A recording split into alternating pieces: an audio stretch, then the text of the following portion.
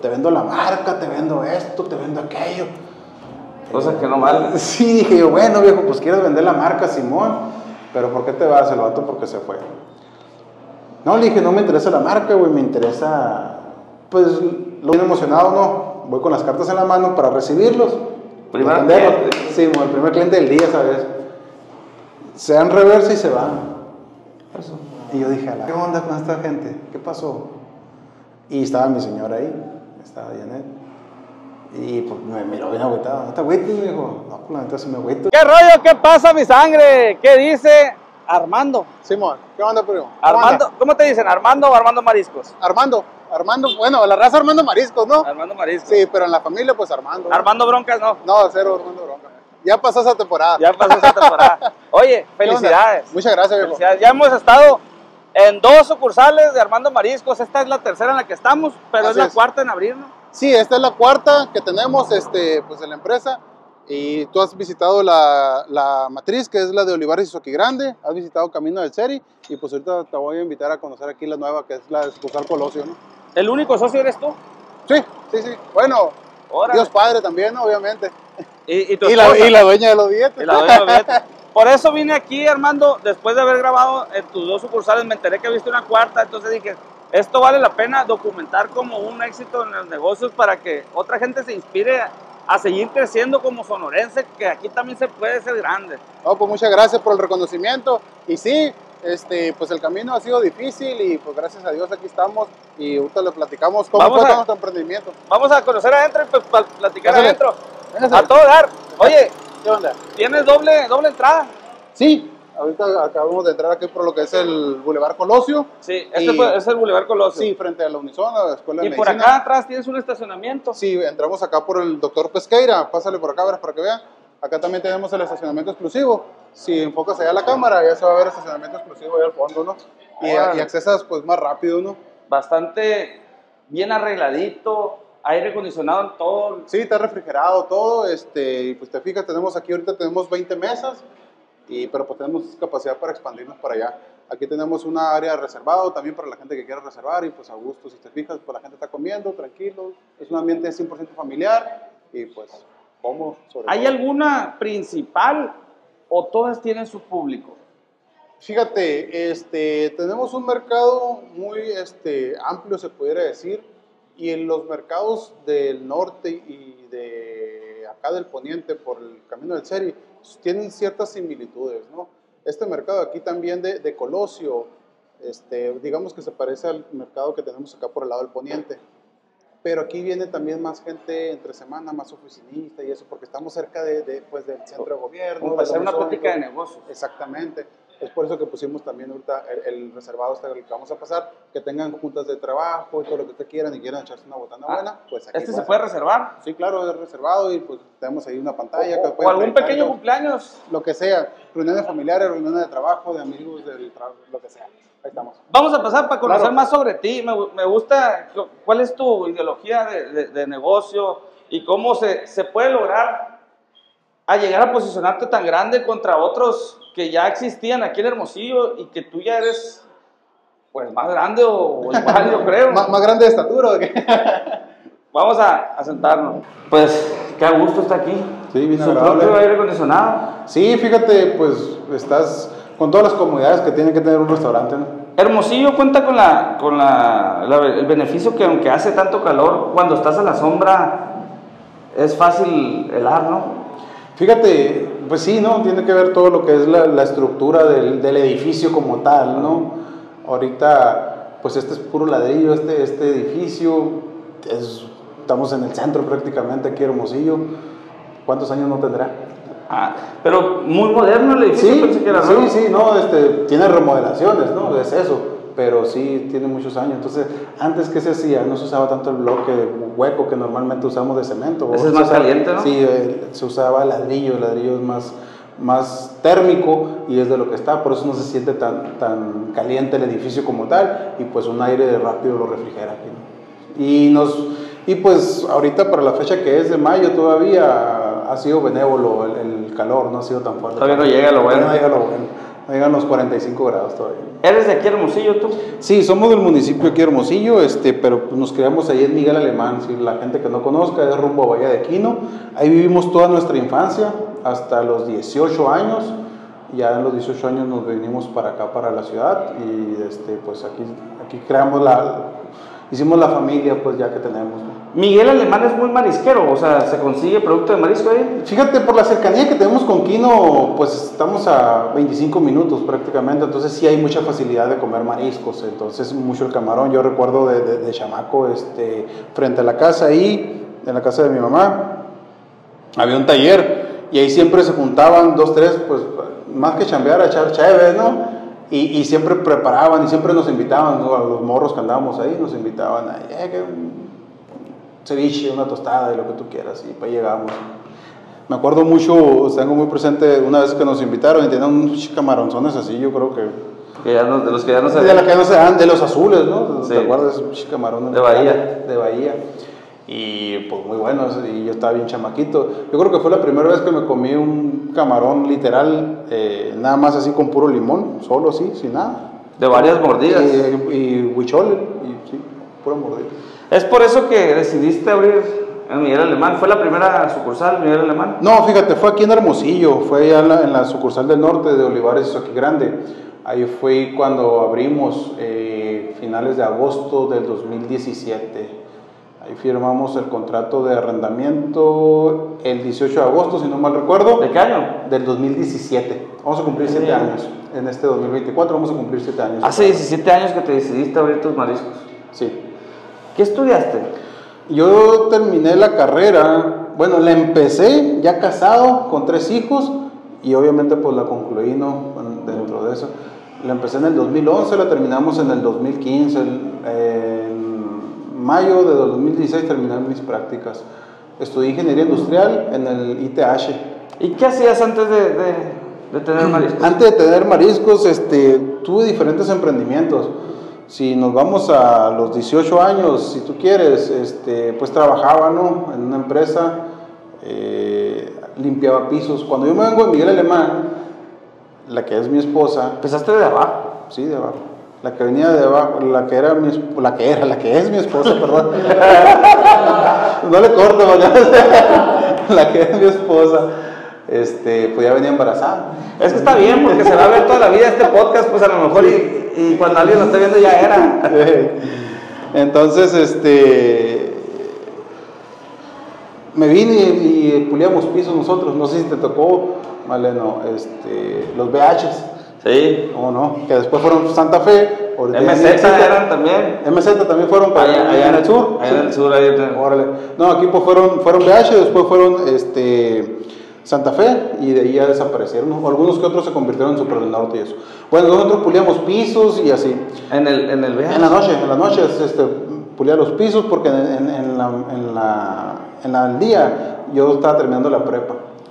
¿Y ganabas el diario? El mínimo. El mínimo. Cuando yo me vine, me recuerdo que vine ganando... ¿Tú te pagabas la prepa? 484 pesos. ¿Y no era mejor de paquetero? ¿O ya no tenías edad para ser paquetero? No, pues no, ya tenía 18 años, ya venía un chamaco en camino, entonces, pues luego... Ya casado, ya ganando el mínimo y pagando la prepa. Venía embarazado, te digo, pues fue cuando nos vinimos para ¿Cómo acá. le hacías? Pues... ¿Les ayudaban? A comer mucho espagueti. ¿Tu esposa no trabajaba? En ese momento no, pues estaba embarazada, no me podía ayudar ella. ¿Ya era estilista tu esposa? No, todavía no era estilista. Cuando ella tiene el bebé, se mete a estudiar para estilista. Sí.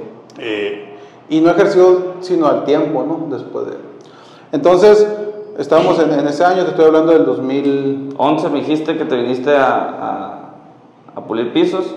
Ajá, no, de eso es antes. De los 18 años.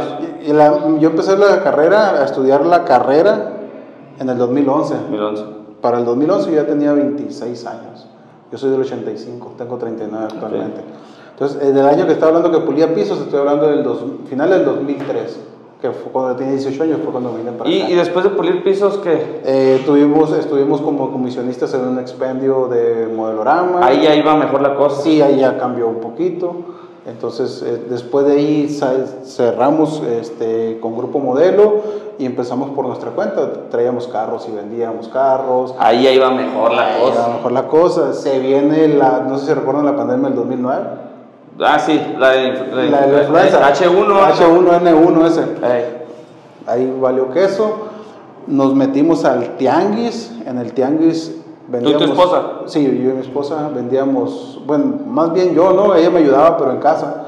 Ella iba conmigo, pero fue un cierto tiempo porque también teníamos una bebé. Teníamos el segundo niño, estaba chiquita, Kimberly Janet. En ese tiempo tenía como 2 años.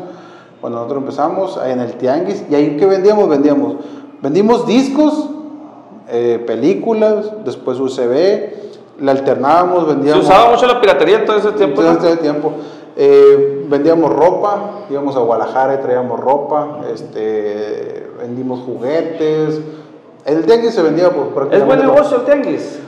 Es un trabajo muy noble, fíjate, es un trabajo muy noble para nosotros, pues nos dio en su momento para vivir. De ahí yo me pagué la carrera en el 2011, del 2011 al 2015, bueno, hasta todavía en el 2017, que fue cuando yo había emprendido para acá, yo estaba en el tianguis trabajando, y de ahí yo me pagué la carrera. Pagaste la carrera y vivían bien. Y vivíamos, sí, no nos faltaba. El comercio es muy noble. Sí, el comercio es muy noble. Entonces la venta, lo que vendas y que lo hagas con gusto, te va a ir bien, ¿no? Siempre vas a ganar pues más que un salario, pues vaya, ¿no? Regulas tus tiempos, entonces trabajas a tus tiempos más que nada. Yo, por ejemplo, en esa etapa de los discos, pues nosotros grabábamos, nosotros teníamos la producción en la casa, ¿no? Entonces ahí es donde me ayudaba mi esposa a grabar, empacar, cortar. ¿Tenías torres esas de...? Sí, de las máquinas esas para quemadoras. Y vendíamos en Los Olivos. Saludos ahí a toda la gente de Los Olivos, del Tianguis de Los Olivos, ahí hicimos muy buenas amistades. Vendimos ahora ya ni conoces los tianguis. No, sí, de repente me echo la vuelta ahí cuando hay que ir a buscar hieleras o otras cosas así. En la primera Hermosillo también tuvimos mucho tiempo. Ahí fue cuando cerramos, ahí fue cuando bajé la cortina ya de la última vez. Fue cuando ya nos cambiamos acá a los Mariscos. Oye, ¿por qué te metiste a estudiar ingeniería industrial? ¿Qué plan traías? Fíjate, yo en el 2011, cuando yo entré a estudiar, bueno, ya lo venía planteando antes, te digo que fue cuando se puso fea la cosa y pues estaba el auge más que nada en el sector automotriz aquí en Hermosillo. Y toda la Ford. La Ford. Como Tesla ahorita sí, en Monterrey. En Monterrey, que pobre loco ni se le va a hacer, ¿no? Pero así, entonces aquí era eso, ¿no? La Ford. ¿A poco no se va a hacer la Tesla? Pues dice, ¿no? Dice en una autobiografía, que una autobiografía de los Musk dijo que se actualizó. Ajá. Dijo que Monterrey había decidido que no porque... Que siempre no sé exactamente el motivo, pero dijo mi nana que siempre no.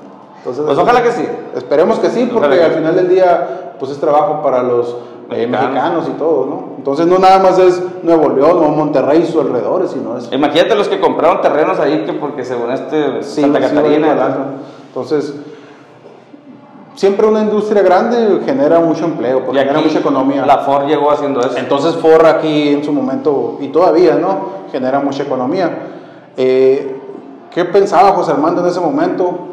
Ya con el espíritu emprendedor, voy a estudiar ingeniería industrial porque dominas varias áreas, ves varias áreas, no te enfocas en una solamente. Muy administrativo. Exactamente, más administración y ves procesos, ves cómo reducir tiempos, cómo reducir costos, cómo mejorar pues el proceso en general, ¿no? Sí, las 5S, Lean Manufacturing. Exactamente, entonces son terminologías.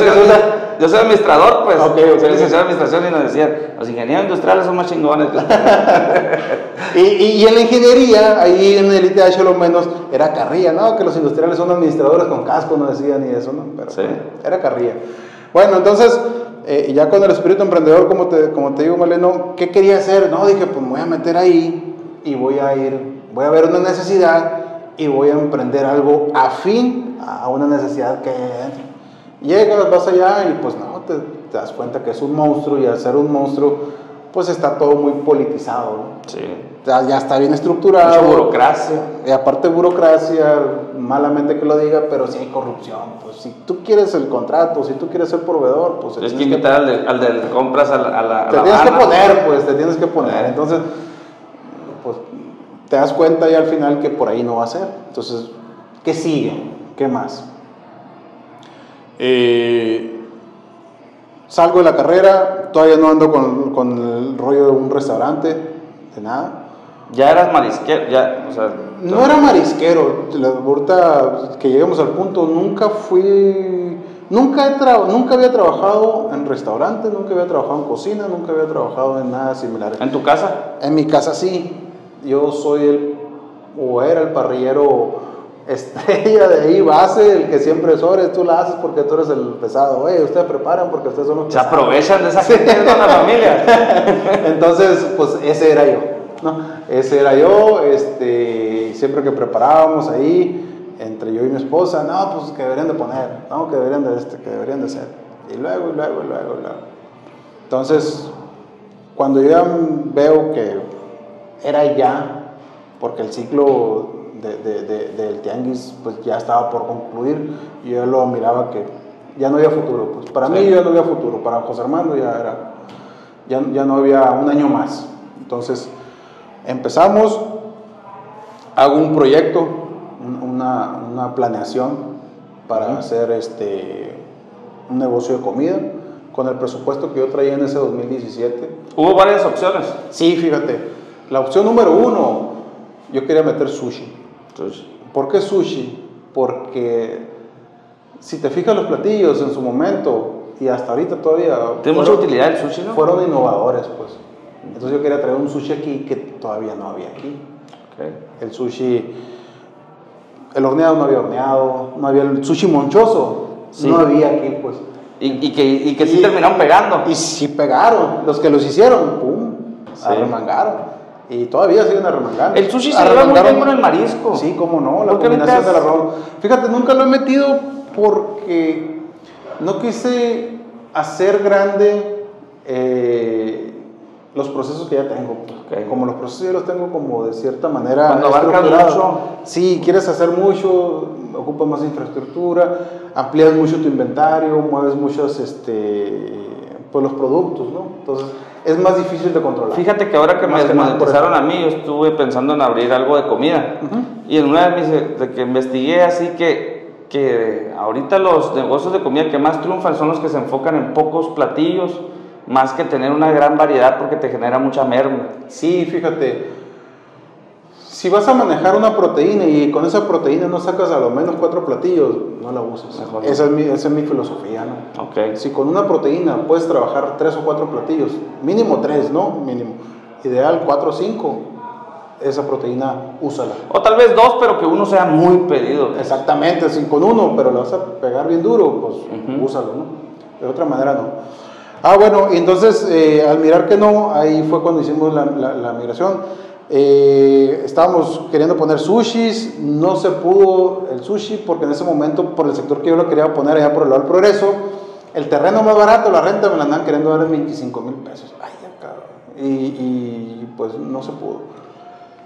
Un asadero también y unos mariscos. O sea, esas 3 opciones yo tenía, ¿no? Y había visto. El que menos recursos ocupaba en su momento, pues era el sushi, pues por eso era mi primera opción.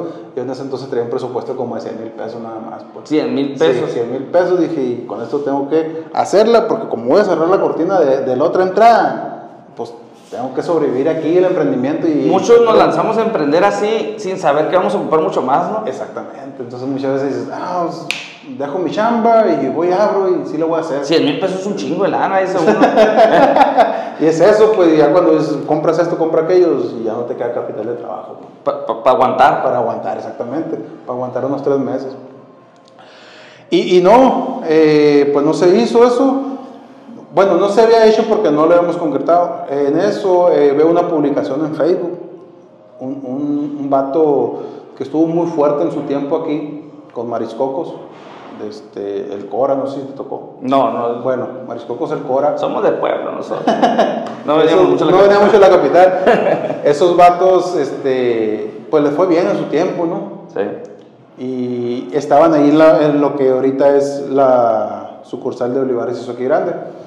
Y veo que pone el vato un anuncio en Facebook que traspasaba su negocio. Pues me lanzo. Dije, pues no. Ya, yo ya traía la onda de los mariscos también. Okay. Ya era una opción para mí. Pues, ¿qué quiere? ¿Cuánto quiere? Al vato puso 50,000. Y yo dije, puso 50,000, oye, pues traigo 50 y con otros 50. ¿Y qué incluía los 50? Fui a ver. ¿Qué onda? No, me dijo el vato, te vendo la marca, te vendo esto, te vendo aquello. Cosas que no valen. Sí, dije yo, bueno, viejo, pues quieres vender la marca, Simón, pero ¿por qué te vas? El vato porque se fue. No, le dije, no me interesa la marca, güey, me interesa, pues, la utilería a lo mejor y sí, porque los cuchillos los voy a usar, las tablas los voy a usar, las copas chabelas las voy a usar, las hieleras y eso. Hubo una bronca. Don Paco, que le mando saludos, si llegara a ver este video, don Paco, estaba muy, cerrado a darle la oportunidad que alguien más le rentaba. Como que había tenido mala experiencia con sus arrendatarios, pues. Sí. Entonces, ¿es el que le rentaba el de los cocos? Sí, es el que le rentaba ahí a los cocos. Entonces, él, no, que no te conozco, que no sé quién eres. Que... Al final del día, pues sí terminé negociando con el Cora. Le di la cantidad de esos 50,000 pesos para que me traspasara el local como tal. Como intermediario. Y me ayudó a intermediar para que el señor me pudiera rentar a mí, porque si no, nunca me iba a rentar el señor. Sí. Eso sí le agradezco ya al Cora. ¿Y qué te dio el Cora por los 50,000? Pues me dio su carta, me puedes usar tu imagen, me dejó lleno de fotos de él, porque tenía un chingo de fotos de él. Él sí se idolatraba, machine. Entonces, fue eso, me explicó su forma de trabajar. El know-how. Es un know-how. Entonces, que sí era un know-how exitoso. Con todo el respeto que merece Cora, pero pues no, pues tenía muy mala administración, no sabía cuánto gastaba, contra cuánto vendía, no sabía que tenía su utilidad, entonces no llevaba una administración como tal, pues. Okay. Entonces yo creo que fue uno de los problemas que tuvo él para poder haber cerrado. Porque después volvió a abrir y no, y quiso y no. Entonces no se pudo. Yo creo que eso fue lo que tuvo su auge, pero no supo estructurarse. Porque hay muy buenos cocineros, muy buenos marisqueros, sí, pero al momento de negociar su talento no. Mira, una cosa es ser buen cocinero, como tú lo acabas de decir, y otra cosa es saber administrar un negocio. Entonces, si tú tienes 3 pesos, sabes que 1.50 es para inversión, para consumo de insumos, el otro 50 a lo mejor es para empleados, el otro 25 es para impuestos, el otro 10 es para marketing, el otro es para costos. Y para aguantar algo como la pandemia, por ejemplo. Exactamente. Y te quedan 20 centavos, eso es lo tuyo. Entonces mucha gente no, esa parte de la administración, que no tiene muy claro, ¿no? La pandemia, se viene la pandemia. ¿Empezaste a ir con los Cora? Sí, empezamos. ¿Con el nombre de Armando? No, fíjate, trabajamos 3 meses con el nombre del Cora. Te voy a decir por qué. Trabajé con el nombre del Cora. Como te digo, yo no sabía nada de restaurantes como tal, porque no había estado. Sí me gusta la cocina y sí me gusta cocinar. Y si tú dices, sí soy buen cocinero, pero yo no me miraba todo el tiempo dentro de la cocina, pues. Okay. ¿Sí me explico? Porque traías el feeling de ingeniería industrial y todo. Sí, y pues, que habías sido comerciante. De salir, pues, de no siempre estar en la cocina. Yo sí te cocino y le cocino en la casa y todo. ¿Ya me has cocinado? Sí, pues, pero que tú digas, ¿es mi fuerte? Pues no, la neta no es mi fuerte. Yo creo que soy más bueno para otras cosas. No es lo que te apasiona. Exactamente. Yo creo que tengo otras habilidades. Y cuando yo comprendí eso, pues me traje gente que me digan, a ver, Armando, quítate porque eso que tú me estás enseñando, yo lo voy a hacer, pero lo voy a hacer más rápido y mejor. Que tu habilidad le está dando trabajo a mucha gente. Exactamente. Entonces, trabajamos 3 meses con el nombre del Cora. Ya después de los 3 meses es cuando hago el cambio del nombre de Armando Mariscos. Okay. Se da cuenta que trabajé septiembre, octubre, noviembre, y en diciembre, para hacer el cambio de año, yo hice Somos Armando Mariscos. Y fue cuando hicimos el lanzamiento de Armando Mariscos como tal. ¿Y qué rollo? ¿Cuánto duraste en decir, si es por aquí va a ser el...? Ya es que desde que empezamos yo ya sabía como te dije, tenía que ser sí o sí, pues no tenía un ya no, o a ver si sale, o a ver si sale, tiene que ser sí o sí. Entonces, cuando yo me pongo y hago los platillos, hago las especialidades y eso, la suprema, la piña tropical, la copa chacalosa, el clamato naranjero, y entre otros, estaba costeando, estaba sacando costos y eso. Y mi señora, que todavía pues ahí me ayudaba en ese momento porque ella sale embarazada en ese tiempo, del cuarto hijo. Ya les he platicado como 3 embarazos, ¿no? Pero tenemos 4 hijos. Son 4. Son 4. Uno por cada sucursal. De hecho, ya están distribuidos. Entonces, al final de cuentas, nada es tuyo. Todos estamos chambeando para ellos. Para los hijos. Así debe ser. Y luego me dice Janet, no, es que me dice, no te van a dar los números, fíjate que le estás poniendo mucho, que esto y que acá. Fue un conflicto y si en un momento platicas con ella, pues te va a decir, no, sí, no salimos, esa tarde salimos enojados, pues. Pero es bueno, ¿no? O sea, que no te sigan el rollo en todo es bueno. Sí, pues ¿por qué tienes que tener contraparte? De otra manera que tú digas, sí, ya, vas a ir a estrellarte y te van diciendo sí. Muchas veces la pareja o los amigos te dicen lo que quieres escuchar, pero no es lo que necesitas escuchar. Exactamente. Muchas veces tienes que decirnos lo que uno no ve, pues en este caso tu pareja, tiene que decir, estás equivocado, la estás regando, estás mal. Bueno, nosotros nos aferramos por ahí y sabíamos que por ahí le íbamos a dar.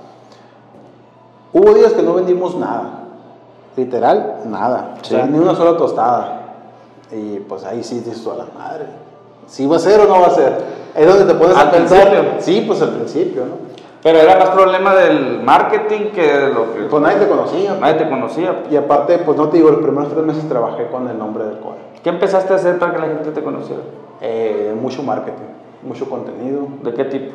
¿Qué tipo de contenido? Yo subía muchos videos explicando el platillo.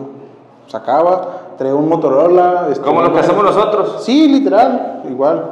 Amigos, les presento la copa suprema, vean, así sale reportada como está, y trae los ceviche de camarón, ceviche de pescado, pulpo, camarón, lobina, callo de hacha, la salsa de la casa, bien reportado, vengan, y así.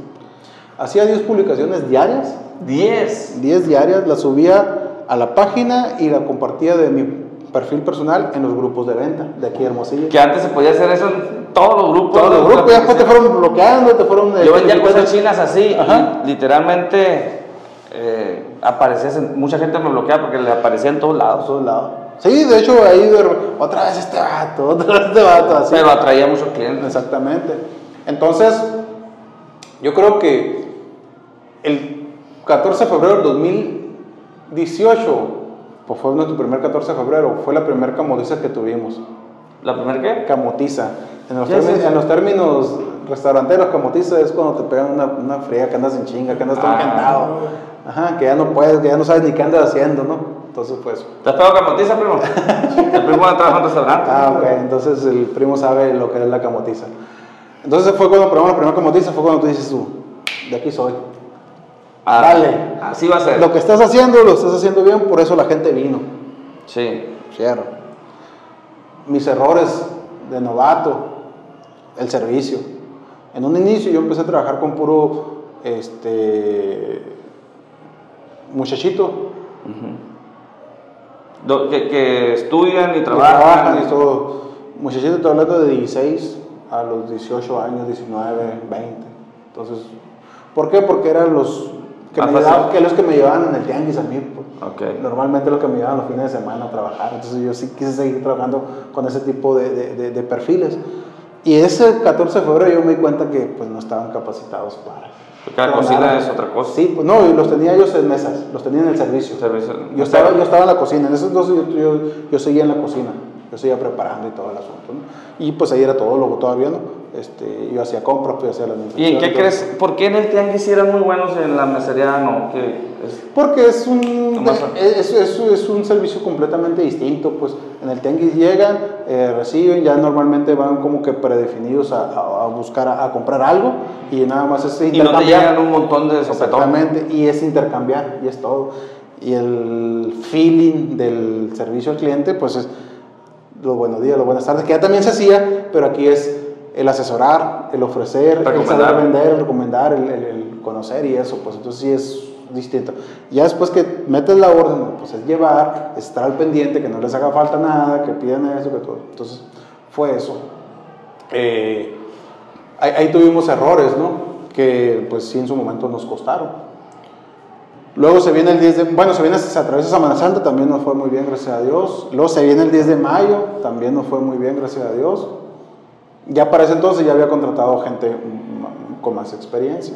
Ya para el Día del Padre yo ya tenía un equipo, pues ya tenía meseros que ya habían trabajado en restaurantes, que ya tenían cocineros y todo, que ya eran más rápido.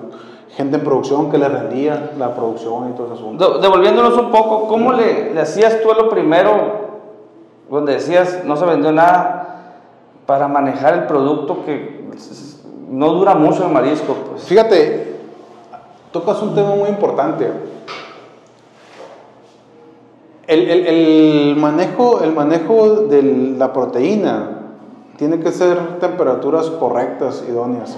Yo he tenido proveedores, no voy a decir sus nombres porque los tuve en su momento, ya no, pero gente que decía, es que yo vengo de tal parte y tengo toda mi vida chambeando. Sí, viejo, pero cometes errores muchas veces de primerizo, pues entonces una vez devolví pulpo porque ya venía quemado, no sé si sepan cómo se quema el pulpo, cuando viene manchado como rosa, se ven unos puntos, se les calentó y se quema, se le dice, y ya está, el pulpo no sirve. Y gente que no, pues que Juan Camaney. ¿Dónde aprendiste eso tú? Sobre la marcha vas aprendiendo, sobre todo. ¿Por qué? Porque cuando vas y te involucras, en su momento yo iba, correteaba aquí, ¿no?, los productos y todo, ibas viendo, ibas sabiendo. Oyes cosas. Ibas preguntando y te vas informando y te vas empapando y vas conociendo pues todo. Entonces, yo en ese tiempo, como no vendía mucho, manejaba cantidades pequeñas. Compraba en pescadería. La verdura la compraba en un súper que me daba mejor precio, pero compraba poquito. Si te llegaba mucha gente, pues ibas a comprar más. Me llevaba gente de más. Uno de los muchachos que me ayudaba ahí salía corriendo a la tienda que teníamos a 2 cuadras. Sí, y sobres, nos acabó el tomate, vete 3 kilos. El pepino, vete 2 kilos. Cebolla, vete 2 kilos. Y así. Pero es una muy buena forma de empezar. Sí, porque de la otra manera, para empezar, no traíamos capital. Y 2, no sabíamos un estimado de venta. Y pues 3, era para tener la frescura, pues, ¿no? Mariscos andaba gastando capital. Todo el día. Entonces así empezamos. Después, cuando fuimos creciendo de venta, pues ya empezamos a comprar por cajas de camarón, por cajas de pulpo, ya fuimos negociando precios, ya comprábamos por cajas de pepino, por caja de tomate, entonces ya fuimos mejorando costos también. Y mejorar costos te permitió poner mejor el servicio. Sí, porque en su momento, pues, como todo emprendedor, no estabas con todas las prestaciones que se veían. En su momento, cuando empezamos, y lo digo abierto, pues, morros, te voy a pagar más, pero no te voy a dar IMSS. Te voy a pagar un poquito más, pero no tengo IMSS todavía, voy a tener IMSS más adelante. Okay. Simón, sobres, ¿no? Ahorita andamos ahí con los sueldos competitivos con el resto de la gente, a lo mejor un poquito más, un poquito menos, pero ahí andamos con todo. Pero pues tenemos ya todas las prestaciones, ¿no? Todo. Desde hace muchos años. Pero en un inicio así empezamos, pues entonces ese margen que no pagábamos allá, se lo dábamos a los morros, pues y ahí nos daba chance para jugar ahí también con ellos, ¿no? Que les va bien en las propinas también, ¿no? Sí, las propinas sí les va bien a los sí, es muy propinero, Hermosillo. Si tiene un buen servicio, sí, obviamente no te dan buen servicio. Es exigente también, pues. Es un mercado muy, muy exigente. Se puede decir que es muy especial, y dirán en algún lado, pero pues no. Yo creo que da lo que recibe. Pues te empezaste a camotear ya varias veces, Armando. O sea, sí. Estuviste muy buena. ¿Cómo decides, cómo llegas al éxito en una sucursal y decides, vamos sobre otra? Vamos sobre otra. No te contesté cuando no me quedamos sin nada, ¿no? Cuando nos quedamos sin vender nada, fíjate. Pues te entra el sentimiento. Yo creo que, pues, no te roban las lágrimas enfrente de la gente, pero a ti solo sí te pones a la madre, ¿qué onda? ¿Qué voy a hacer. Porque ves todo lo de tu familia atrás. Sí, pues ves todo y dije, me equivoqué o tomé la decisión correcta, ¿qué estoy haciendo? O bueno, ok, no hicimos bien porque no llegó la gente. Tengo una anécdota también ahí muy presente. Una vez me llama X persona, se identifica como que me dijo, no, que soy de la radio fulana, la locutora fulana y la guaya. Órale, nomás que las miré en Facebook, me dijo, pero no sé la ubicación. Estaba llamando el teléfono ahí, ¿no? De la sucursal.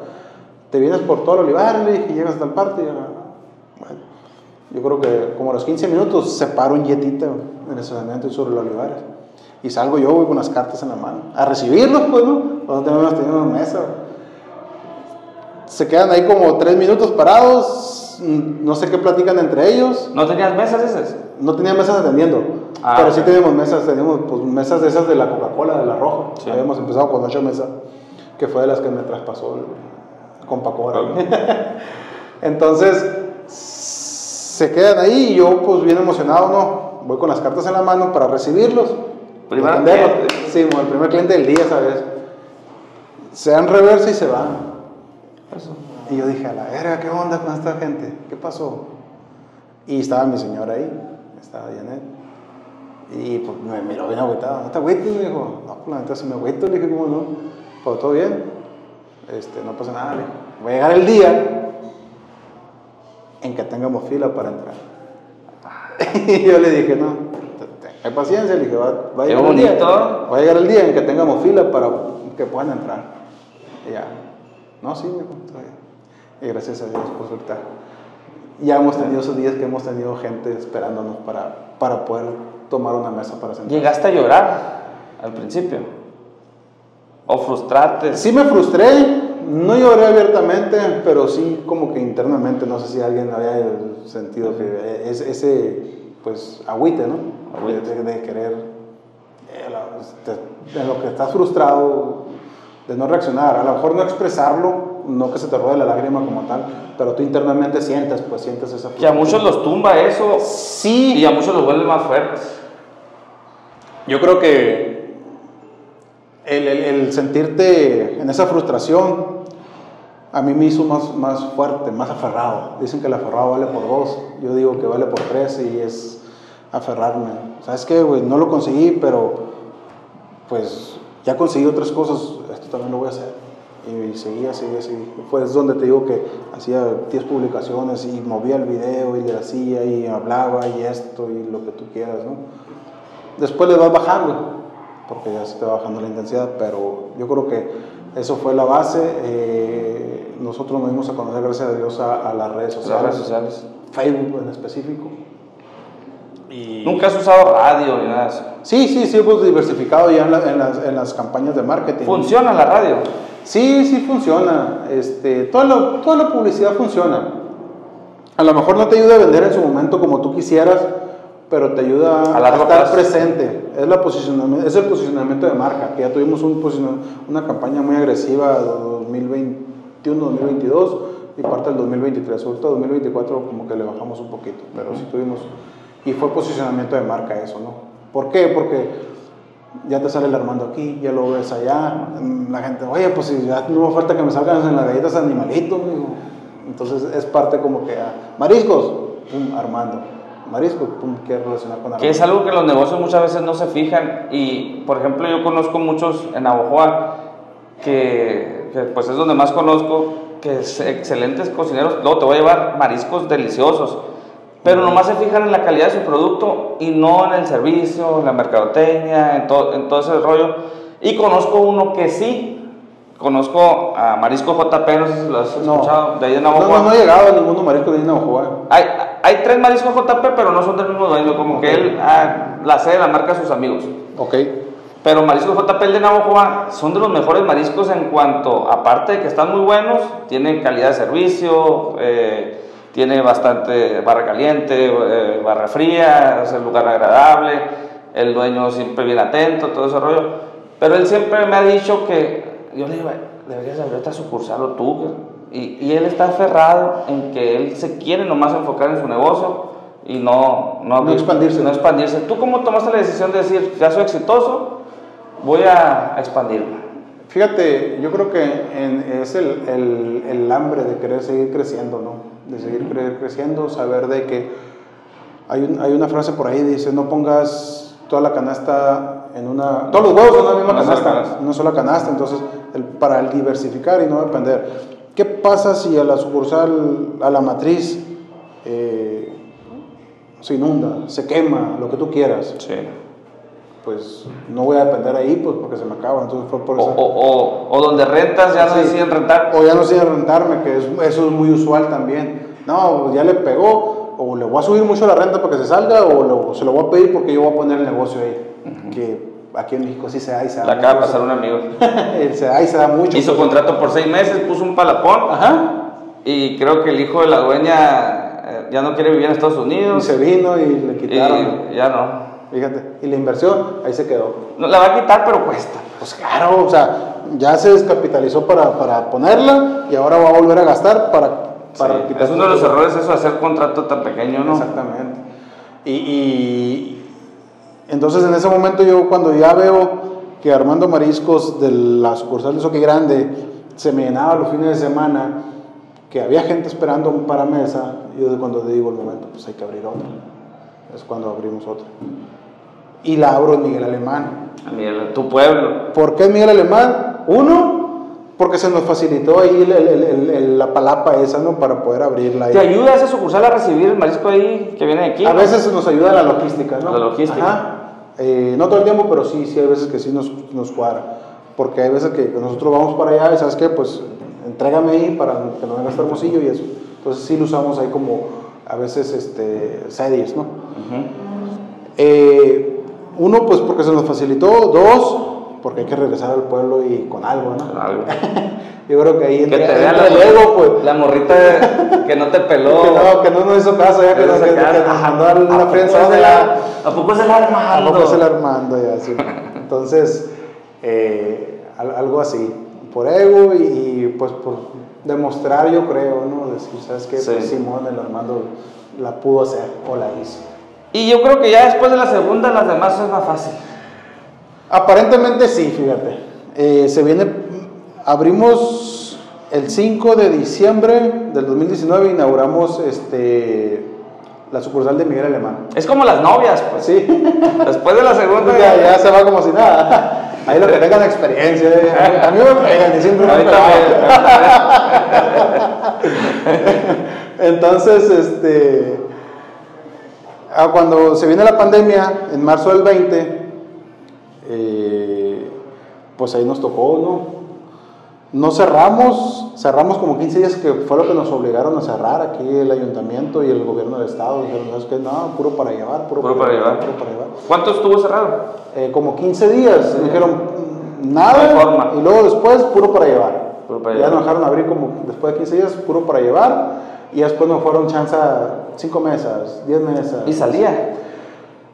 Nos manteníamos, viejo. Ahí nos manteníamos. ¿Qué hicimos? No despedimos a nadie. Hubo quienes optaron, no, pues me voy a ir a la obra o me voy a ir a otro lado porque no me va a salir.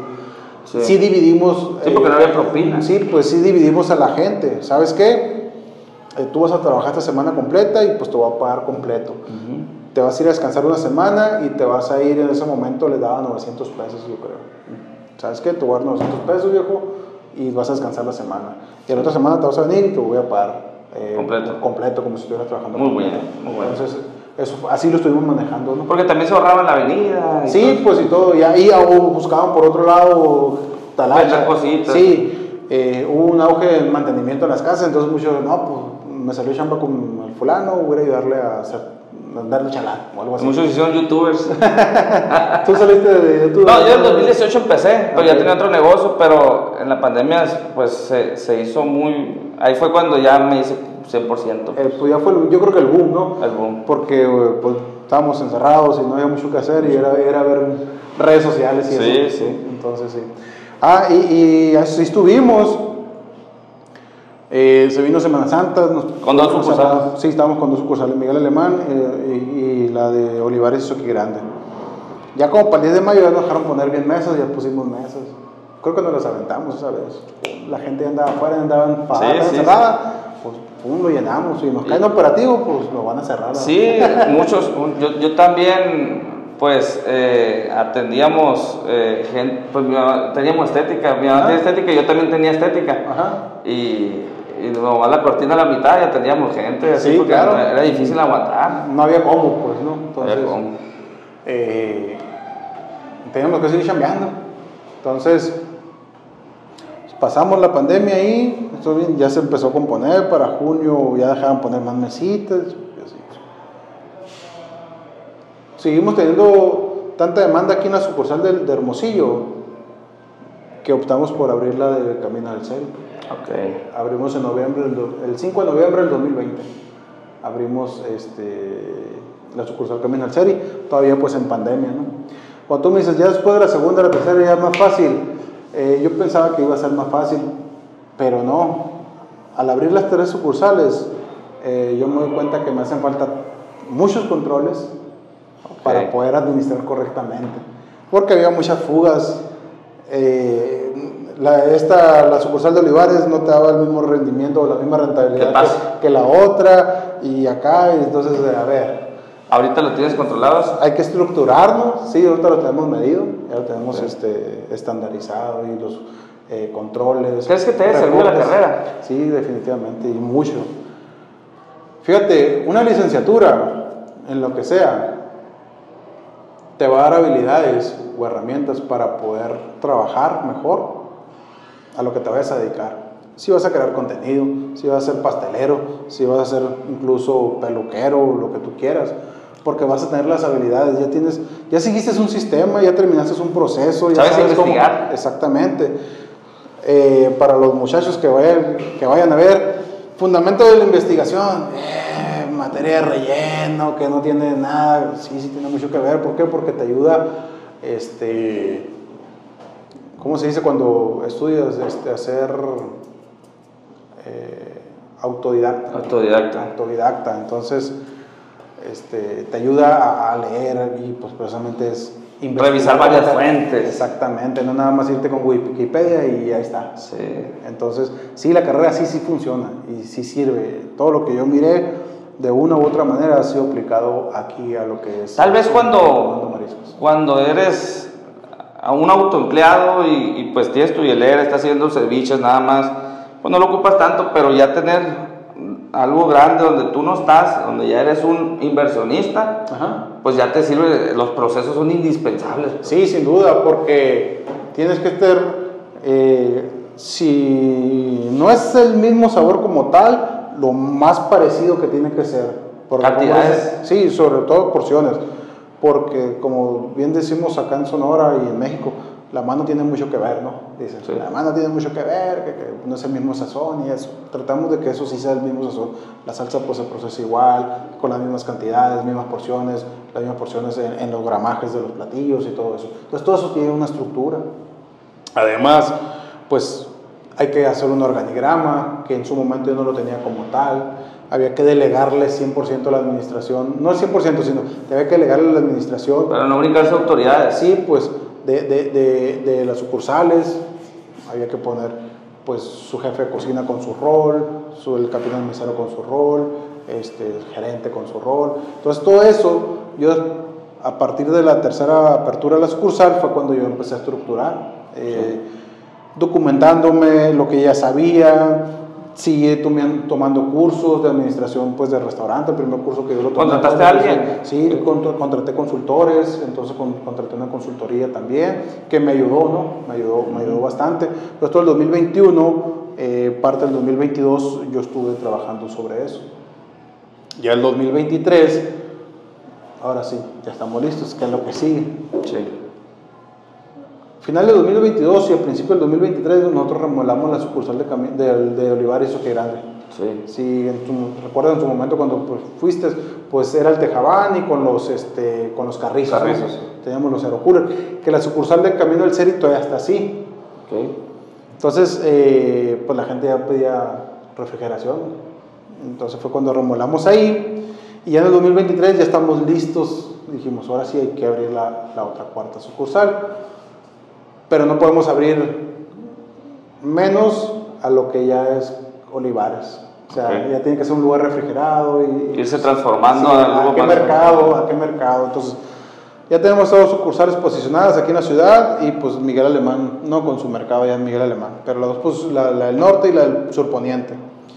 Necesitamos buscar otro punto de un mercado que no teníamos y es por eso que aterrizamos aquí en lo que estamos en la sucursal de Colosio. ¿No? Que ya ocupó una inversión mayor, ya ocupó pues otra plan de trabajo se puede decir. ¿El menú sí es el mismo? Sí, sí manejamos el mismo platillos todavía. Tenemos unos platillos diferentes aquí que son algunos tacos, si ahorita podemos probar, y otros platillos calientes también ahí que hemos movido, ¿no? ¿Qué es lo que más te pide la gente? ¿Qué platillos? La barra fría sigue siendo nuestro fuerte. ¿La Suprema? La Suprema sigue siendo la más vendida todavía, después de 6 años y medio. De ahí sigue las torres, luego los molcajetes, las piñas también se venden. ¿Por qué crees que el molcajete siempre es de los más vendidos en todos lados? Yo creo que es algo de lo más clásico, se pudiera decir. Sí. Que el molcajete, yo creo que aquí, la primera vez que lo miraría, yo creo hará como unos 10, 11 años, 2013, 2014. Es como pedir una coca de vidrio, ¿no? Yo creo que sí. Y es que lo frío de la piedra, pues te mantiene siempre helado el marisco, pues hasta la última cucharada, hasta se me hizo agua la boca, hasta la última cucharada que le das al juguito ahí del clamato con la salsa, pues te termina estando helado, pues, ¿no? Sí. Yo creo que por eso los molcajetes van a ser unos clásicos que de hecho no van a pasar de moda. Son pocos los mariscos que sirven en desechable porque no van desechable el marisco. No. ¿A menos para llevar? Hasta insípidos. Sí. Hasta insípidos, sí. Entonces, pues a grandes rasgos, así es como hemos llegado aquí. Ha sido toda una travesía, todos estos 6 años y medio, pues ha habido conflictos, ha habido... ¿Con quién?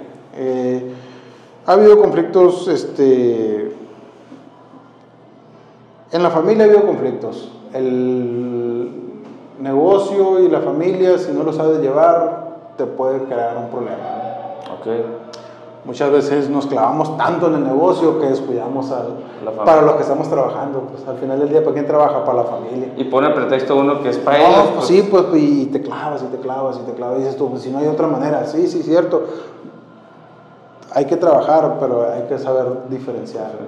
Entonces, si tú vas a trabajar de 9 a 7, pues Simón, de 9 a 7 trabajas, chíngale, machine y rájate el lomo si tú quieres. Pero de las 7:1 en adelante, pues hay que dedicárselo a Tu esposa también es muy exitosa en los negocios, ¿no? Gracias a Dios le va muy bien también a ella. Eso se fue creciendo junto con Armando Mariscos, los salones de belleza tiene. Sí, tiene salones de belleza. Ella emprendió en el 2019. En enero del 2020 emprendió ella con su salón de belleza. Pero, ¿qué hay ahí en tu familia que los dos, o sea, salones, varias sucursales tienen también? Ajá. Y tú varias sucursales, o sea, creciendo 2 negocios al mismo tiempo? Pues fíjate que yo creo que siempre hay ¿cómo dice? Un roto por un desacabalado, yo creo que es igual. Armando y Anel somos iguales, yo creo, ¿no? Entonces siempre ha jalado bien machine conmigo, yo siempre le he dicho, vamos a hacer esto, dale. ¿Tus hijos todavía no tienen edad para meterse? Mi hijo mayor sí, ya tiene 20 años, él está en sucursal también en el Ceri. Qué chulada. Pues él desde que empezó en los fines de semana yo me lo traía, de hecho desde el tianguis, ¿no? Siempre lo traía conmigo los fines de semana, cuando abrimos Armando Mariscos pues también los fines de semana, y ahorita pues ahí está, ¿no? Camino del Ceri trabajando. Te voy a contar una anécdota que me habla mi mamá. Oye, conocí a un chavalo, yo promocionándote ahí con él, que tiene restaurantes en Hermosillo. Ajá. Y me dice que ya lo grabaste, que sabe qué. Me dice mi mamá, son una pareja que saben de dinero, saben de, o sea, de mover. Se le ve la chispa, dice. Se le ve la chispa, todos les gusta investigar y todo. Me impresionaron, una pareja como que muy engranada. Ajá. Sí, fíjate, pues tuvimos el gusto de conocerla en un viaje a tu mamá en septiembre del año pasado. Sí, que tiene que ver con los salones de belleza. Con los salones de belleza, porque pues son colegas, ¿no? Janet, mi esposa, y tu mamá son colegas ahí. Sí. Y coincidimos en ese viaje Y ahí pues fue cuando lo conocí. ¿Qué te dijo? Sí, me dijo, no, es que mira, mi hijo graba, bien emocionada contando, mi hijo graba contenido y sube videos y pues le va muy bien, la gente sigue mucha gente y ya me había dicho que eran de Navajoa, de Navajoa. Y en su momento tú me dijiste poder en Navajoa y le dije, ¿no es el Maleno de casualidad? Sí, me dice, ¿ya lo conoces? Sí. Y ya sí, le dije, sí, por ahí lo traigo ya. Que yo te encontré por el TikTok, ¿eh? ¿Ah, sí? Sí, o sea, yo, una de las formas que hacía para buscar negocios que valieran la pena, ajá, pues ver su TikTok y sí, me salía en machín y dije, vi la Suprema y pues... De ahí es. Sí, entonces sí. Fíjate, TikTok no le hemos pegado tan fuerte, ¿eh? No subimos tanto, antes subíamos más contenido, ahorita tenemos rato que no subimos. De hecho no tengo muchos seguidores, tengo muy poquitos seguidores. ¿Y por qué me salías? Porque tenía mucho feed. Es que buscaba por Hermosillo. Sí, buscabas y te mandaba, yo creo.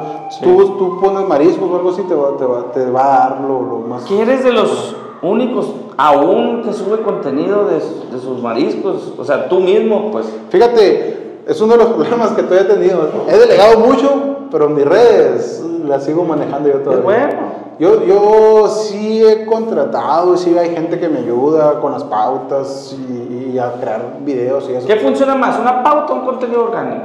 No, contenido orgánico. Sí. Definitivamente. O sea, una pauta sí te va a dar. Pauta es pagar a las redes para... Tú pagas, tú lo pones y sí te va a dar, porque te tiene que dar un retorno de la inversión que le hagas, obviamente. Pero un contenido orgánico, te digo que te puede generar más. ¿Por qué? Pues porque la gente le gustó como tal y la gente lo está comentando, lo está compartiendo, le está creando la interacción. Pues. A la gente no le gusta que le vendas, exactamente, le gusta que le entonces, muestres. Le aparece publicidad y dice, otra vez publicidad, pum, ni lo quitan. Muchas veces nada más porque ya ven que dice publicidad por un ladito, ya no le gusta que le vendan exactamente. Entonces, es eso. ¿Hay celos en el ramo restaurantero aquí en Hermosillo? ¿La competencia? Sí hay, viejo. Yo creo que su know-how nadie lo quiere compartir. Sí, pues eso no son celos, es tu patrimonio. Sí, pues al final del día es... Pero hay mala leche. Bueno, mala leche como tal no. Pero sí es a lo mejor el celo, dices tú, oye, pues a mí me costó, como mucho no te lo voy a decir. Es la herencia de mis hijos. Sí, claro, ¿no? Entonces, mala leche como tal a mí no me ha tocado en lo personal, ¿no? Yo le deseo el éxito pues a todo el mundo, en lo que puedo ayudar les ayudo. Hay gente que me ha preguntado, oye, ¿qué tengo que hacer? Proveedores. Sí, tienes que vender, güey. Tienes que vender. ¿Y qué tengo que hacer para vender, güey? Pues esto, a mí me funcionó esto en el 2017, 2018 y ahora todavía me sigue funcionando. Ahorita es diferente. Un reel que a mí me funcionaba describiendo un producto hace 5 años, ahorita ya la gente no te lo ve. Ahorita la gente te mira haciendo el reel que vas y te estampas con la pared y sales haciendo la publicidad, sí, porque te metes una marometa y luego sales, ¿no? Esos son los reels que andan funcionando. ¿Antes bailabas? Sí, pues en el 2020 ya andaba, ¿no? No, nunca, pero sí estuvo el punto. Hubo uno de los primeros TikTok que se hizo muy virales. A mí me tocó verlo con un jatoquero que decía, ¿qué va a pasar? ¿Cómo decía?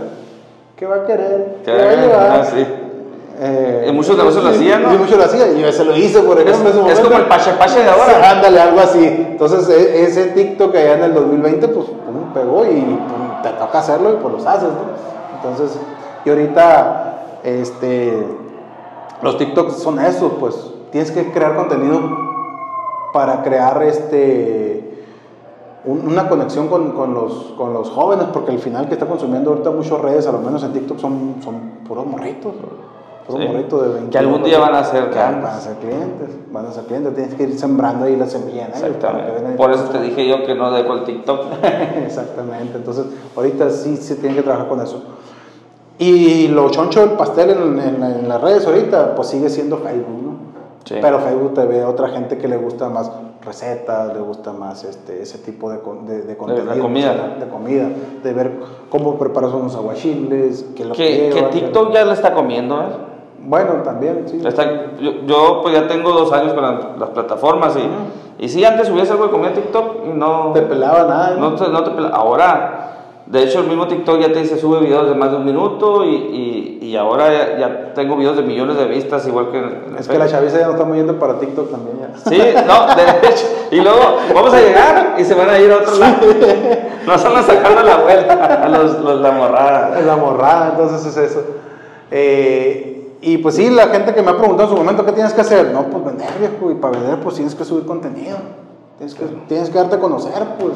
Mucha gente se olvida de vender y es lo más importante. Sí, sí, sin duda la recomendación mejor es la de boca en boca, ¿no? Y siempre la va a hacer, yo creo que nada le va a ganar a eso, pero pues para que te recomienden, primero te tienen que conocer. Te tienen que visitar, pues, te tienen que visitar, y para que te visiten, pues tienes que llegarle por más cuando inicias. Sí, cuando más. Ahorita Armando Mariscos es conocido por todo Hermosillo. Pues no por todo Hermosillo, pero sí por un gran porcentaje. Pues mira, yo creo que sí por todo Hermosillo, al menos que sea alguien que realmente no le interesan los mariscos, porque yo que soy de Navajoa, sales allá, o sea, me ha tocado ver videos tuyos. Yo creo que aquí, al tener 4 sucursales, pues un 90% sí debe haber, ¿no? De conocernos, ¿no? Ya es cuestión de seguir en la mente. Exactamente, de estar presentes, y pues ahora nomás que nos visiten el 90%, ¿no? Sí, y que vengan a cualquier sucursal, sí, cualquier servicio. Sí, cualquier sucursal, pues tratamos de que pasen un rato agradable, más que nada, ¿no? Entonces, pues es eso, un rato que vengan agradable, a estar tranquilos a comer, que coman un platillo pues rico, reportado, y pues un rato agradable con sus seres queridos y todo. ¿Cómo ves Armando Mariscos en 5 años? ¿Más sucursales o no? Sí, fíjate, yo creo que la ciudad pudiera darnos una sucursal más todavía, ¿no? Okay. Como va creciendo la ciudad, yo creo que todavía pudiera darnos una sucursal más. ¿Está creciendo mucho Hermosillo? Sí, para acá, ya más al sur, más a la entrada a Guaymas. No digas dónde, porque... no voy a decir, bueno, voy a decir el rumbo, ¿no? Pero no voy a decir cuándo. Yo creo que sí nos da para una sucursal más. ¿Y otra ciudad?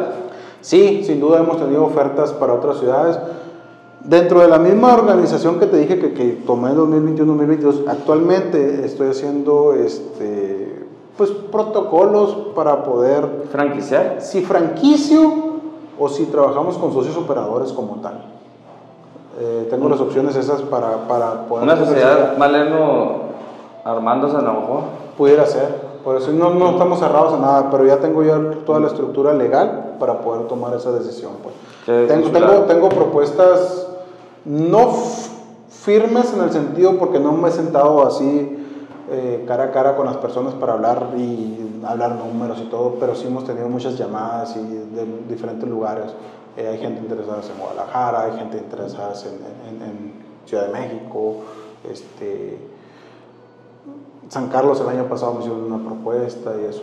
A lo mejor dices, ¿por qué no te avientas? Pues porque precisamente esto yo lo quiero hacer como un legado, no nada más aventarse. Es un bebé tuyo. Sí, pues, entonces no es nada más aventarse a lo loco, porque ya me pasó, pues, ya me pasó. A tu niño no lo vas a ir a dejar a dormir otra casa hasta que crezca. Exactamente, o hasta que tenga todas las herramientas para defenderse. Entonces, es eso, esto para mí también es eso, pues. Habrá otros que dicen, no, porque el fulano ya abrió aquí, ya abrió allá, ya abrió. Cada quien tiene su ritmo, ¿no? Fulano no tiene familia, fulano es solo, fulano... Son diferentes panoramas, pues es eso. Entonces, a lo mejor por ese lado sí he sido un poquito conservador, pero yo creo que haciendo bien las cosas, todo va a ser bien. Claro ejemplo, para mí, en el sector restaurantero y marisquero sobre todo, pues don Diego Cota, ¿no? Por ejemplo. Arbolito de cajé me tiene... ¿Por qué ha bajado tanto los arbolitos? No sé por qué ha bajado, pero yo, a lo menos el de aquí, yo siempre lo miro lleno. No, es que mira, no sé... Tiene muy buen servicio y me encanta a mí para ir con la familia, me encanta ir a los arbolitos porque es un lugar tranquilo, te traen colores para colorear a los niños, pero no se siente lo mismo como cuando... ¿Íbamos de chamacos? Como cuando íbamos de chamacos o como... Sí, como que muy automatizado todo, no sé, como que sientes que no te está atendiendo nadie. Lo que pasa es que yo creo que llegas a un punto que espero a mí no me pase y vamos a trabajar para que eso no sea, no robotizar al personal, que eso es lo que yo creo que has sentido tú en tus últimas visitas. Sí, muy frío, pues, no se siente ese el lugar ameno que debería de sentirlo como... Sí, o que, no sé, cuando llegas a unos mariscos pequeños, pues, de repente te encuentras al dueño, y otra vez usted, o al gerente. Convives, pues, más ahí con como convives, como que te conocen, de que, lo mismo de siempre, o algo así, la calidez. La calidez. La calidez. Y también, pues, sí es muy bueno los arbolitos, pero pues no sé, en Navajo siento que le han fallado. Le han fallado porque en Obregón sí me gustó un poco más. Ok. Entonces, pero yo mirándolo de manera empresarial, pues... Pero es el empresario más exitoso de restaurantero en Sonora, sí. El señor, y creo que está abriendo una universidad para sus trabajadores ahora. Sí, miré reciente esa nota también, no la leía a detalle. Tiene un libro, o sea, el vato es un chingón, yo sé. Por algo lo ha hecho. Algo es. Ajá. Entonces, no me visiono así, como él, a lo mejor más chingón, pero sí algo, tú me dices a 5 años, ¿cómo ves? Hermosillo nos va para otra sucursal y en 5 años sí nos miramos en otras sucursales. ¿Qué plazas me gustan? Para ver si nos ve gente de esos lugares. Tijuana, Nogales, Guadalajara, Chihuahua, el área de Monterrey, obviamente, el Bajío. Monterrey, hace falta mucho los mariscos de por acá. El Bajío muy bueno también, parte a lo mejor de León o Querétaro, esa parte también. Guadalajara ha sido un exitazo el marisco sonorense y sinaloense que se ha ido para allá. Sí. Un exitazo. Un exitazo, les ha pegado muy bien. Después que son 5 millones de gente, pues un mundo de gente. Y comían el marisco caliente, pues si llegas aquí con el sabor de aquí, pues rebañas, ¿no? Esa es la idea, ¿no? Entonces, y Ciudad de México, pues 17 millones de gente, imagínate. Imagínate con que al 1% le guste, ¿no? Yo creo que una de las pruebas, he tenido gente que nos ha visitado Ciudad de México y les ha gustado. Uno fue este chaparrito, el Peluche Torres, que también le gustó. Lo vi sí. Que vino. Pues tú me pasaste su número. Sí, te pasé su contacto. Qué buena onda es el viejón. Sí, la neta se jala. Te voy a decir algo. Los youtubers son muy celosos también, así como. Y cuando es alguien grande no te pelan. Y el viejón me contestó y todo, quedamos de vernos. Lo vi aquí en el museo con hermanos puercas. Ya me iba yo, y yo no sabía que él estaba ahí porque estaba grabando más para allá. Me dijo que no se vaya Maleno, porque quiero ir a saludarlo. O sea, eso se habla de la persona. Y sí, pues es sencillo el valor. Es sencillo. Es sencillo. Y es un gran ejemplo él. Sí. Y algo de lo muy importante que tenemos que tener siempre bien presentes, el giro que seas, restaurantero o creador de contenido, youtuber, lo que tú quieras, influencer, no te tienes que olvidar de la gente que estuvo en el proceso, porque muchas veces llegas y ahora sí, ahora sí ya me pela el fulano que ya tiene no sé qué tantos seguidores, o ya me pela el mangano porque ya entré digamos a su elite. Pues a lo mejor muchas veces nada más pura conveniencia, cuando al final la raza que estuvo en el proceso es la que te ayudó a llegar allá, ¿no? Sí, yo me fijo mucho en eso. Por ejemplo, hubo un tiempo que me han pegado más las recetas a mí y no dejo de ir con los marisqueros con los que empecé con la carreta, pues con la carreta. Con las carretas. Y me dicen, ¿por qué siempre es como lo mismo? Porque ellos cuando no me pegaban los videos, ellos eran los que me apoyaban. O sea, porque no en el costo, sino en que, por ejemplo, tú estás gastando tu tiempo ahorita aquí platicando conmigo, en atenderte, pues. Sí. Y eso yo lo aprecio mucho. Yo con ellos sigo yendo, aunque sepa que no me apega tanto el video como a lo mejor en otras partes, pero... Es una manera de agradecimiento, güey. Agradecimiento. Y pues es publicidad que tú le estás haciendo gratis, güey. Es publicidad para ellos. Nos ayudamos entre los dos. Sí, claro. O sea, digamos, es ganar. Y de esto se trata esto, ¿no? Ganar. Yo creo que en todas las profesiones, en todos los oficios, el colaborar siempre te va a sumar, pues. Exactamente. Te va a sumar y siempre hay que ser agradecido, siempre hay que extender la mano mientras se pueda, ¿no? Mientras esté dentro de las posibilidades, porque también hay veces que me ha tocado gente que, no, que échame la mano, viejo, pero pues, no se puede. Pues. Quiere que le eches la mano sacando de tu bolsa, de tu costal, pues, sí, pues no enseñándole cómo se hace un costal. Pues. Exactamente. Y pues, como dice Dios, ayúdame que yo te ayudaré. Yo siempre he dicho, yo le voy a ayudar a todo el mundo mientras no afecte el patrimonio de mi familia. Claro. Que es por lo que uno lucha, por ver a sus hijos algún día viviendo bien y viviendo mejor que uno, pues. Sí, claro. Sí, es lo mismo. Te puedo ayudar con mi experiencia, conocimiento, a lo mejor con contactos, con relaciones, lo que tú quieras. Pues no me pidas apoyo económico porque a lo mejor ahí ya no nos cuadramos mucho. Sí, exactamente. Es algo similar a lo que estás mencionando. Entonces, así está el asunto, Malena, ¿cómo la ves? Ya como para cerrar, tú dime. ¿Qué puede esperar uno de la comida Armando Mariscos? ¿En qué ¿Es barato? ¿Es caro? ¿Cómo es la comida? La relación calidad-precio, viejo, no creo que encuentres más de 2 o 3 lugares como Armando Mariscos. Okay. Sí ha de haber, yo no digo que no, sí. Pero yo creo que somos contados, ¿no? Somos contados los que damos relación calidad-precio. En cuanto a la comida. Sí, en cuanto a la comida, ¿no? Más estas amenidades de VIP. Sí, más las instalaciones y todo eso. El asunto es poder llevar las unidades de Armando Mariscos a tener todas, pues con instalaciones cómodas y todas las facilidades. ¿Eres de los empresarios que piensa que el volumen te da más ganancia que el vender caro? Sí, pues esa fue mi metodología que utilicé. Vale más ganarle poquito, pero a mucho, que ganarle mucho a poquito. Así es. Entonces, con esa filosofía seguimos trabajando todas las masas te dan más que... Sí, sin duda. Si tú ves un mercado y dices, no, pues es que vale más venderle 100 pesos a 10,000 gentes que 1,000 pesos a 100 gente. ¿Sí me explico? Y entonces, que ayudas a todos. Sí, ayudas más. Generas más movimiento. ¿Sabes cuántos trabajadores tienes en total? Actualmente, me acaba de irse uno, ahorita somos 52. Haz de cuenta que le das trabajo a toda una pequeña privada, a sí. Un fraccionamiento, o sea, es parte importante de la economía ya en Hermosillo, Armando Mariscos. Sí, pues son 52 familias adicional a la mía, por la que dependemos de. Entonces, si tú me dices, ¿te puedes echar para atrás? No me puedo echar para atrás porque yo no soy solo, pues. No es nada más mi familia, sino pues son todas las demás familias que tienen un ingreso de aquí de Armando Mariscos. Y dependen, ¿no? Pues entonces dependen. Ahorita, pues depende que estemos vendiendo, que estemos trabajando, que estemos generando, pues. ¿Cómo le haces para batallar con la rotación de personal que ahora muchos trabajan un ratito y se van y otro vuelve? Mira, hay puestos claves que son los que siempre, pues hay que tratar de cuidarnos, de tener gente que no sean rotables, porque no son rotables.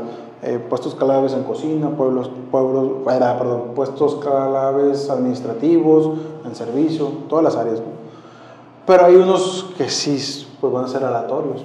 Entonces, a lo mejor no porque sean menos importantes, pero porque por el puesto como tal, el perfil que se ocupa, no se ocupa. El perfil que se necesita para tal, pues así es. Pues. Gracias a Dios, nosotros tenemos una muy baja rotación. Te estoy hablando, yo creo que en el año, si lo hablamos en porcentaje, debemos de tener una rotación de un 18-20% del personal total, ¿no? En el año, o sea, es relativamente corto. Tenemos gente que tiene más de 6 años, un muchachito que empezó cuando iniciamos nosotros, él empezó en octubre del 2017 a trabajar conmigo, hasta la fecha está trabajando conmigo. Eso te habla de un muy buen ambiente laboral. Sí, el LOL que le sigue de ahí, de más antigüedad, empezó en febrero del 18, hasta la fecha sigue trabajando y así. Tenemos de 4 años, 3 años, 2 años, 1 año. Tenemos gente nueva, así, pues aquí en esa sucursal el equipo es prácticamente nuevo, ¿no? Es difícil formalizar un negocio en cuanto a permisos, en cuanto al gobierno, que te diga salubridad, todo eso. Aquí en el municipio de Hermosillo, pues por mi experiencia, nada más se ha aperturado aquí. Es muy burocrático, como no tienen una idea, famoso. Y los mismos documentación y trámites te lo piden para sacar diferentes permisos, en diferentes dependencias. Ejemplo. No se homologa todo. No, pues, o sea, y lo estás entregando en el ayuntamiento, para la licencia de uso de suelo, pum, ahí te va todo. Ahí está. Ya lo entregamos. Ya. Y lo mismo te lo piden, pero otra vez en copias certificadas y todo eso, para la licencia de funcionamiento, para la licencia ambiental, para el dictamen de protección civil. Eso es en el ayuntamiento para poder operar, ¿no? Ya tienes. Si quieres una licencia de alcoholes, luego tienes que ir a los documentos que entregaste ahí con ellos, otra vez devolverlos y llevarlos a ¿Al estado? En el ayuntamiento también, para que te den la anuencia. Ya que te den la anuencia municipal, te vas al estado, a dirección de alcoholes, ahora para que te den la licencia. Es un show. Es un show. Sí, es muy burocrático, sí es muy tardado, sí te la hacen echar vueltas, entonces sí es caótico. Gente que no ha vivido el proceso, pues lo desconoce, pues.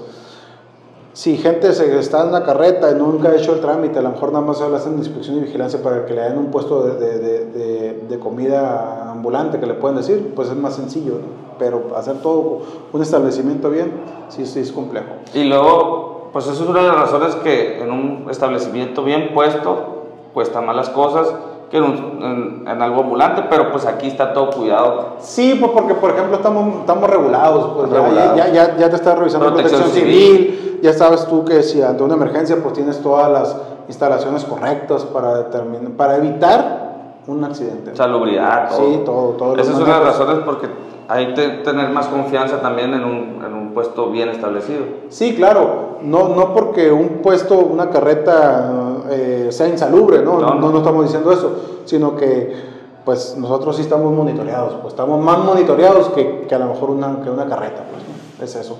Y pues tenemos visitas más periódicas, más constantes y ese asunto. Y pues sí, si tú dices, es tedioso, sí es tedioso, es enfadoso, sí es enfadoso. Entonces muchas veces pues nomás dicen, y te lo agilizamos, ¿no? Sí, hay quienes piden para agilizar. Sí, entonces, sí, de hecho tú vas a una dependencia del ayuntamiento y te dicen, no, pues si quieres aquí está la lista de gestores autorizados para que te ayuden. Como coyotes. Sí, y dices, oye, pues yo como simple mortal no lo puedo hacer. O sea, sí lo vas a hacer, pero te vas a tardar más.